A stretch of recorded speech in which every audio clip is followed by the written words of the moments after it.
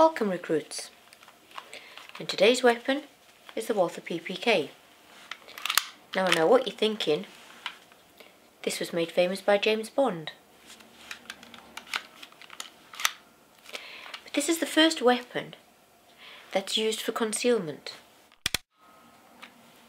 because of its compact and small size.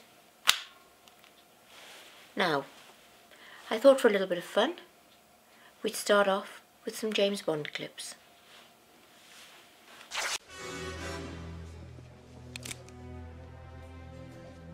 Walther PPK, 7.65mm. Only 3 men I know use such a gun. I believe I've killed 2 of them. Lucky me.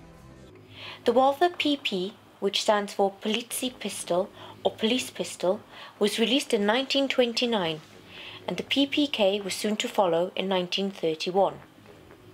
Both weapons were popular with the European